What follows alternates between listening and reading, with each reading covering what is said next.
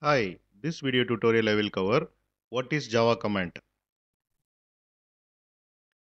Comments are a description given by the programmer within the program so that if another programmer looks at the program, he can easily understand the program by reading the commands.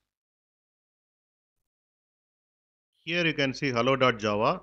This program is written by John and he has added several commands like this program prints hello ram to the output screen, the text to print the text hello ram. Suppose Peter wants to understand this program, he can easily understand the program by reading the commands. And the commands start with double slash is called a single line command.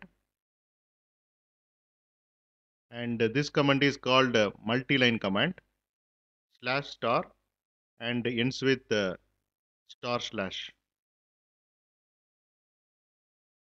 And this command is called documentation commands, which starts with slash double star and ends with star slash.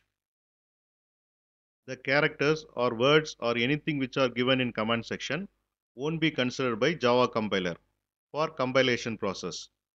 The commands will be ignored by the Java compiler during compilation.